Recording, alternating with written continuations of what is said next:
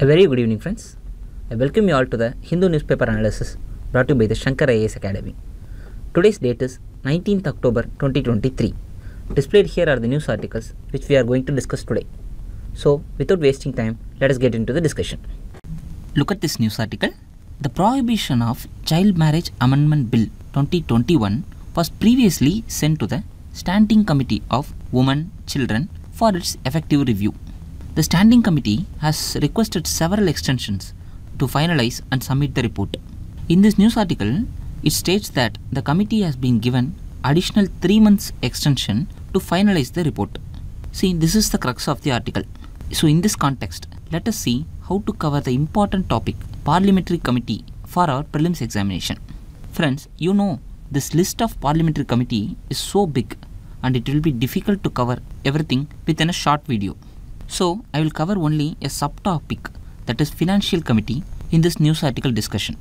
But I will do it in a manner which you can use and study other committees for your examination purposes.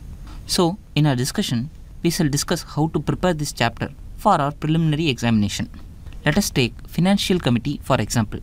Friends, I will use a template to cover the financial committees. You can use the same template to cover other parliamentary committees for your examination. We know the Financial Committee comprises of 3 committees. It is Public Accounts Committee, Committee on Estimates, and the Committee on Public Undertakings. So in our prelims examination, questions regarding the financial committees can be asked from the following areas, like when it was established, members of the committee, on how they are selected, and finally the functions of the committee. Questions in this topic can be only asked from this area. Let us discuss them. Firstly, let us discuss the time of establishment. See, the Public Accounts Committee was set up in 1921 under the provisions of the Government of India Act 1919 and since has been in existence. The Estimate Committee can be traced back to the Standing Financial Committee which was set up in 1921. After independence, it was established in 1950 on the recommendation of the John Mathai, who was the then Finance Minister. The Committee of Public Undertakings was established in 1964 on the recommendation of Krishnan Menon Committee. See, this is about the first parameter, that is time of establishment. Let us take the second parameter, that is the membership of the committee and how these members are getting selected. Here, first let us take the Public Accounts Committee. See, Public Accounts Committee or PAC has 22 members in total. Out of these 22 members, 15 will be from the Lok Sabha and 7 will be from the Rajya Sabha. These members are elected by the Parliament every year from among its own members. They are elected according to the principle of proportional representation by single transferable vote. The term of the office is 1 year and the chairman of the PAC is appointed by the Speaker from among its members. See, since 1967, there has been a convention that the chairman of the Public Accounts Committee should be from the opposition party. But note that the chairman should be only from the Lok Sabha and a minister cannot be the part of this committee. Let us move on to the next committee, that is Estimate Committee. See, EC has 30 members and you know that all these 30 members should be from the Lok Sabha. See, the Rajya Sabha has no representation in the Estimate Committee. See, the members of the EC also should be selected according to the proportional representation system by single transferable vote. The term of the office is 1 year. Like PAC, a minister cannot be a member of EC. The chairman of the Estimation Committee is appointed by the Speaker from among its members and the chairman will be from the ruling party. Finally, let us take the Committee on Public Undertakings, CPU. The CPU has 22 members and here also 15 will be from Lok Sabha and 7 will be from Rajya Sabha. See, they are elected according to the proportional representative system by single transferable vote. The term of the office is 1 year and the chairman of the CPU is also appointed by the Speaker. But note that the chairman should be from Lok Sabha. Also, a minister cannot be the member of PAC. See, we have covered the structural part of the committees. Here, you should focus on the things which are common to all and you should also focus on the unique part of each committees. Okay, let us move on to the functional part of the committees. The main function of the PAC is to examine the annual audit reports of the Comptroller and Auditor General of India. These reports, as we know, are being laid before the Parliament by the President of India. The committee examines the public expenditure not only from the legal point of view, but also from the point of view of economy, prudence and wisdom. Okay, moving on to the estimate committee. The main function of the committee is to examine the estimates which are included in the budget and suggest measures to improve the economic efficiency of the public expenditure. Finally, coming to the CPU or Committee on Public Undertakings. Its main function is to examine the reports of the CAG on public undertakings. It also examines whether the PSU are managed according to the sound business principles and prudent commercial practices. See, this is all about the functions of the committees. Friends, this template lets you cover all the preliminary related facts. For mains, you must add one more subheading like effectiveness of the committee. If there is any lacunae in their working process, what are the reasons behind that? This is sufficiently enough to cover both preliminary and mains examination related facts. Friends, you can use this template to cover all the other committees as well. This will help you to cover the topics effectively and will also aid you in quickly revising the topics. See, this is all regarding this discussion. Look at this news article. This news article talks about the recent visit of Congress leaders to the Ramappa Temple in Telangana. So, in this context, let us cover some prelims related facts about the Ramappa Temple. See, Ramappa Temple is very important for the preliminary examination because recently this temple was inscribed as the India's 39th UNESCO World Heritage Site. See, usually temples are being named after the main deity of the temple. But this temple got its name from the main sculptor Ramappa, who is the sculptor of this temple. Perhaps this is the only temple in India which was named after the main sculpture of the temple. See, this temple is also called as Kakatiya Rudreshwara Temple. The main deity, Lord Shiva, is in the form of Ramalingeshwara. Know this, the temple complex was built during the Kakatiya period, which is 1123 to 1323 Common Era. It was built mainly under the rulers Rudradeva and Recharla Rudra. See, it took more than 40 years to build this temple. With this brief introduction, let us see some important features of the temple. First, let us see the materials which are being used in the construction of this temple. This temple complex is built using an amalgamation of various materials. Let us see them. Here, the temple is built with sandstones. The beams and pillars are made of carved granites and dolerite. Know that dolerite is a medium-grained, dark intrusive igneous rock. This rock is extremely hard and tough. Since the beams and pillars are being made using this rock, they have a metal-like finish. Finally, coming to Vimana, the Vimana is built using lightweight porous bricks, also known as floating bricks. The next important feature is the construction technique which is being used in this temple. See, this temple is built on a 6 feet high platform using the sandbox techniques. Generally, this temple has structures like Garbhagraha, Antarala and Mahamandapa. The temple is surrounded by Pradakshinapada. Then at the entrance there is Nandi Mandapa. Here the main temple is being surrounded by a wall. You would have heard that I have mentioned about sandbox technique. Let us see what is that. See, in this technique, first a hole is dug up for laying the foundations of the temple. The hole is then being filled with a mixture of sand, lime and jaggery, which is used for binding of the materials. And more often, karakaya, a black myrobalan fruit, is also being used. Overall, this is called a sandbox and it acts as a foundation of the temple. It is over this foundation the very heavy construction of the temple is being made. These techniques provide earthquake resistance to the temple. See, in normal constructions, we make sure that the foundation is strong enough to bear the weight of the construction. But the Kakatiyas used sand as a foundation material so that it works like a cushion.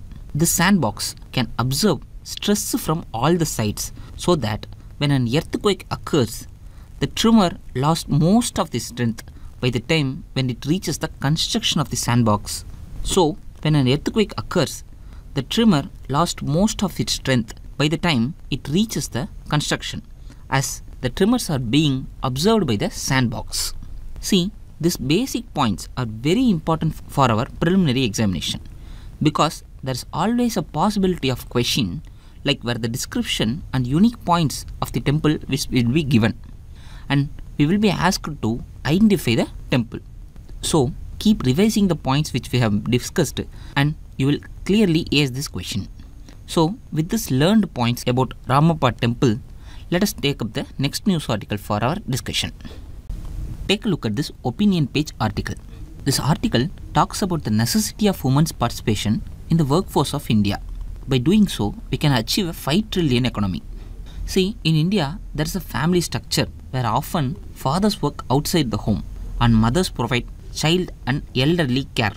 But this model is not conducive to the India's growing economic ambitions, especially attaining a $5 trillion economy. Why it is so? Imagine half of your eligible population is not participating in the workforce, and wherever they are participating, they are not giving an economic value to it. If we are doing this mistake, then how can we achieve our stated objective of being a developed country? This article highlights two specific ways to achieve this objective. First way is to appropriately value the woman's work, which often involves caregiving. Second way is to provide an adequate support to the woman to participate in the economic activity outside of their households. See, this is the crux of the article which is being given here. So, in our today's discussion, let us try to understand some of the important points mentioned here using a mains question. Let me read out the question for you. Distinguish between care economy and monetized economy. How can a care economy be brought under the monetized economy through the empowerment of women? See, this question was asked in the GS paper 3 in UPSC Mains 2023. This was asked for a 15 marker with a word limit of 250 words. Now, let us try to answer this question. See, this question is a very straightforward and specific question. So, in introduction part, you can write about what is care economy and a monetized economy. For example, you can write that care economy includes invisible, unpaid or underpaid activities like taking care of children, taking care of elderly, doing household chores, etc. On the other hand, monetized economy involves formal, paid economic activities. Traditionally, women have been the primary drivers of the care economy. So, empowering women is essential to integrate the care economy into a monetized economy. You can write this as an introduction. Guys, if you have an alternate intro, feel free to write and post it in our comment section. Now, let us move on to the body part of the question. See, this question can be split into two parts. In the first part, you can write the differences between the care and monetized economy. Guys, while presenting it, if you present the points in a tabular format, you can save time and words by giving a neat presentation. And remember that tabulation will also convey your thoughts more easily to the evaluator. Then, in the second part of your answer, you can write certain point to say that how the care and economy can be brought into a monetized economy through women empowerment. This is how we are going to approach this question. So, let us start with the first part of the body. Firstly, you can say about the care economy. You can write points like, firstly, the nature of the work includes unpaid or underpaid caregiving, nurturing or domestic work. Example, nursing, housewives, etc. Secondly, the value of work done is not measured in the monetary terms. It focuses on the social and emotional well-being of the family. Thirdly, historically it is associated with a woman, thus contributing to the gender disparities. Fourthly, it is often undervalued and lacks recognition in the traditional economic framework. For example, it is not included in the calculation of GDP. Fifthly, it is dedicated to the well-being of the society and communities with an emphasis on the improving the quality of life and fostering social connections. Finally, care economy is crucial for individual and societal well-being, keeping the family structures intact and leading to the cohesion of communities within the society. This is all about the care economy points. Now let us see about the monetized economy. You can write the points here, like it is a formal paid work in industries, businesses and services, etc. The value of work done is directly measured in terms of currency and it is being compensated monetarily. See, it increases the gender inclusivity with more women participate in the formal workforce. It is central to the economic systems with monetary valuation and formal recognitions.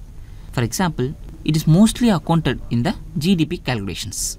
Fifthly, it is frequently driven by the pursuit of profit, competition and the goal of economic expansion.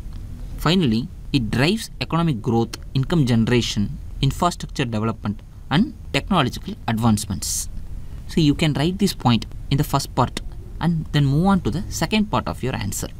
In the second part of your answer, you should write about how the care economy can be brought into the monetized economy through the empowerment of women. You can write the points like bringing policy reforms and implementing the policies that acknowledges and values the unpaid care work of the woman. For example, MGNREGA is also providing wages for certain community and care related activity.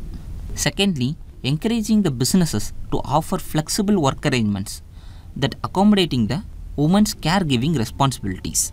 For example, remote work or part-time opportunities can enable the woman to balance work and caregiving. Thirdly, providing training and skill development tailoring to the needs of the woman. For example, programs that train women as a healthcare workers, educators or caregivers can lead to the formal employment.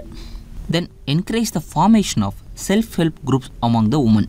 These groups can engage in economic activities collectively like micro-enterprises or agricultural cooperatives, etc. A good example of this is a Kudumbashree model in Kerala or Jivika in Bihar. Then moving on in our discussion, enhancing the maternity and childcare benefits to support the working mothers, like expanding the maternity leave provisions and affordable childcare facilities can enable the woman to return to the workforce. Then promoting entrepreneurship among women in the sectors of care economy by encouraging them to establish the small businesses like daycare centers, nursing services or home health care agencies. For example, the Indian government offers Nari Shakti grants to empower women entrepreneurs across various sectors. Finally, you should write about implementing the 5R framework of the International Labour Organization. The ILO proposes a 5R framework for a decent care work which is centered around achieving a goal of gender equality. Guys, you can write all these points in the second part of your answer. Finally, in the conclusion, you can write that by empowering women through education, entrepreneurship and policy support, India can successfully bring the care economy into the fold of monetized economy. This not only advances the gender equality but also boosts economic growth by leveraging the significant caregiving contribution of the woman. Guys, this can be your conclusion. If you have an alternative one, feel free to write and post it in our comment section so that there will be a win-win situation for all of us. This is all about this news discussion. With these learned points, let us take up the next article for our discussion. Look at this news article. Recently, the central government has increased the minimum support price or MSP for rabi crops. But the farmers group are not happy with the increase in MSP. They argue that the rise in MSP does not match us with the rising input cost of production. So, in this context, let us discuss about the basics of MSP. See, this topic is very important for both our prelims and mains examination. So, we can have a 360-degree approach about the topic. See, firstly, let us see the basics of MSP. See, MSP is a form of market intervention by the government of India. This is done to protect the farmers against any sharp fall in the farm prices. It is usually announced by the government at the beginning of the sowing season. See, MSP is announced for certain category of crops on the basis of the recommendations of Commission for Agricultural Cost and Prices, that is CACP.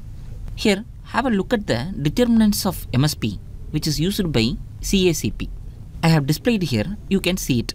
See, you need not memorize any of them. but be aware of the factors. In case if it is asked in the examination, you can use it for elimination purposes.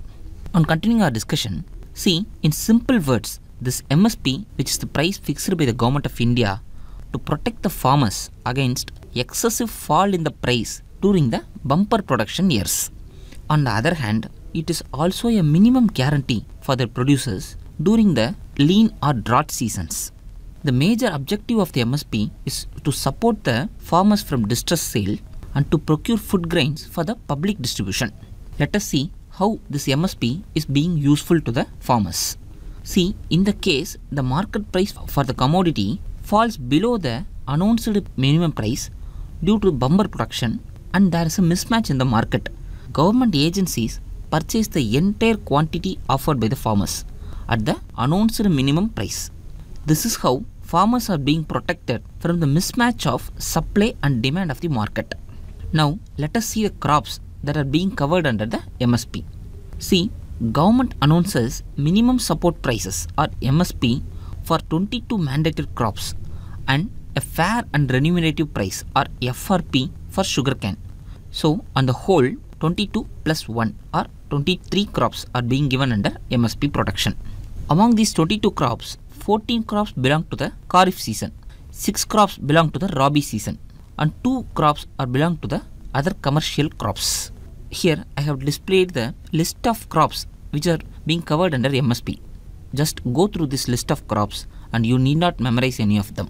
We have discussed the mechanism for the determination of MSP. See, there is also another mechanism to calculate the minimum support price. This was given by the eminent agricultural scientist Dr. M.S. Swaminathan, who passed away recently. Here, the National Commission for Farmers or NCF was constituted in 2004 under the chairmanship of M.S. Swaminathan. This is famously called Swaminathan formula. The Swaminathan Commission recommended that the MSP shall be calculated by adding 50% profit to the C2 cost. Here what do you mean by C2 crop? It means comprehensive cost including the imputed value of family labor. This is called C2 plus 50% formula. The Commission also suggested expanding the scope of MSP to cover a wide range of agricultural producers, including the crops like ginger, garlic, turmeric, etc. So, here we have discussed the basic information regarding the minimum support price. Now, let us see the advantages and disadvantages of MSP. You can use these points for the enrichment of your answer. Here, coming to advantages, firstly, it deals with a price stability. MSP provides price stability and a guaranteed income for farmers, reducing their income volatility and financial risk. Secondly, MSP gives income support. MSP acts as a safety net for farmers, ensuring that they receive a minimum price for their crops, whatever be the climatic or market situations can be. Thirdly, MSP provides food security to the country. MSP secure a consistent supply of essential food grains, which are crucial for the food security of India. Fourthly, MSP aids in the rural development of India. MSP supports rural development by increasing the income of farmers, their households, which in turn boost rural consumption and economic growth. Lastly, MSP aids in the agricultural diversification. Here, MSP encourages the cultivation of diverse crops by providing the price incentives and support. So, this helps to reduce the dependence on few stable crops. Here we have discussed some of the benefits of MSP. Now, we shall see the issues which are being associated with MSP. Firstly, price distortion. MSPs are often set at the levels which are significantly higher than the prevailing market prices. It leads to the distortions in the market. This can effectively discourage the private sector participation in the procurement of the crops, and it will lead to a distortion of market forces. The second issue is with the limited coverage of the MSP. The MSP system primarily covers a few major crops, leaving many crops and commodity outside of its purview. So, this can lead to the neglect of these crops and impact the income of the farmers who are dependent on them. The third major issue is regional disparity. See, MSP are often more beneficial to the farmers in certain states and regions, leading to the regional disparities within the agricultural income of the country. Fourthly, procurement and storage challenges. The government's procurement and storage infrastructure are very inadequate in storing the crops which are being procured under MSP. So, this leads to the issue of inefficiency, wastage and corruption in the procurement process. Lastly, inequitable benefits. The benefits of MSP do not always reach marginal or small farmers. They often lack access to the procurement centers and faces challenges in selling their produces at MSP rates. So, these are all some of the important issues related to minimum support price. So, in this news article discussion, we saw about the basics of MSP, the determinants of MSP, the crops which are being covered under MSP, and we also saw about an alternative mechanism proposed by Mr. Swaminathan, and we also discussed about the pros and cons of the MSP. So please revise this often and it will be very helpful for your examination process. So with this learned points, let us take up the next news article for our discussion. Look at this news article. This article talks about the hydrogen equipment manufacturing. So according to the India Hydrogen Alliance, India's domestic hydrogen market will reach $45 to $50 billion by 2030.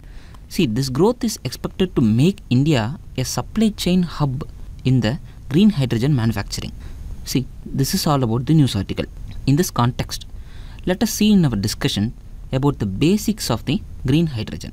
See, you all must have heard about the statement, hydrogen is a clean fuel. Have you ever wondered why it is said so? This is because hydrogen on combustion releases only steam or water vapor as a byproduct. Look at this reaction. Here, 2 moles of hydrogen reacts with 1 moles of oxygen to give electrical energy and only water as a byproduct. See, this is how the combustion of hydrogen is taking place. It is due to this only hydrogen is being considered as a clean fuel. Okay, is it that easy to produce hydrogen? See, there is also a catch. The thing is, the elemental hydrogen rarely occurs naturally on the earth. This is because hydrogen is very light and it is very being reactive. So, we have to produce hydrogen in an artificial manner. See, you all would have been aware of the various color codedness of the hydrogen. Like you would have read in the newspaper like green hydrogen, blue hydrogen, etc. See, all these color codedness are based on the mode of production of the hydrogen. Let us see them one by one.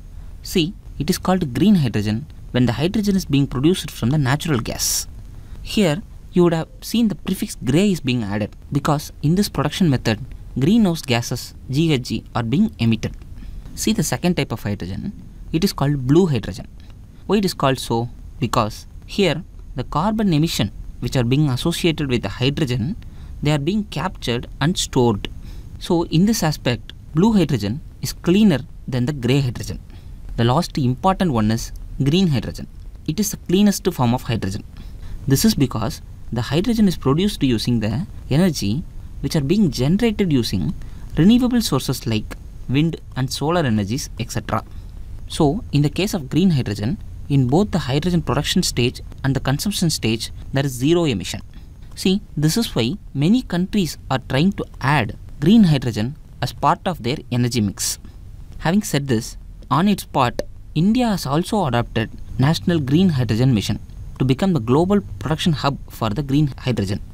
With this introduction, now let us see some facts about National Green Hydrogen Mission. This topic is very important from our prelims perspective. Let us get into the topic.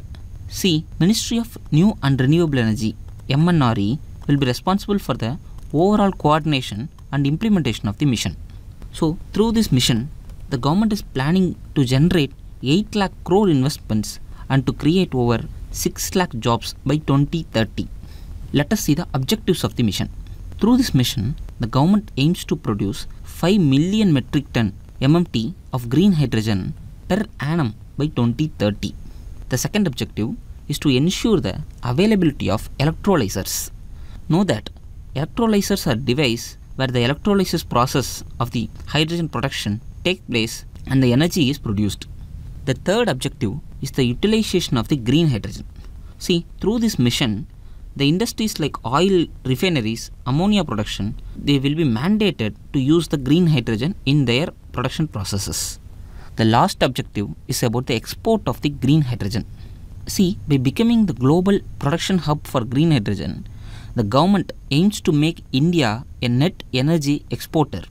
These are all some of the objectives of the National Green Hydrogen Mission.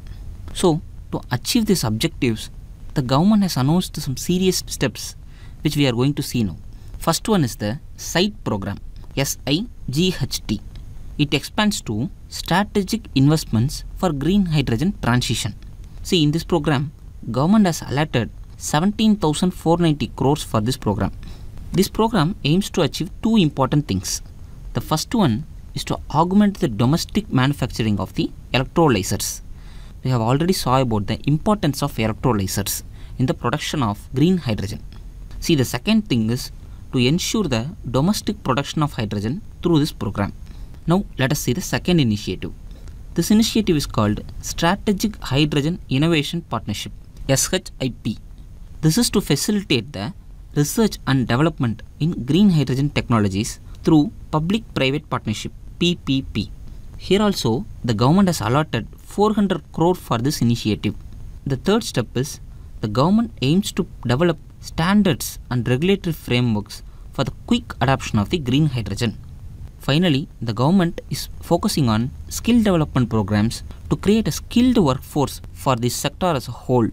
See, these are some important points about National Green Hydrogen Mission. So, in our discussion, we saw about the basics of the hydrogen fuel.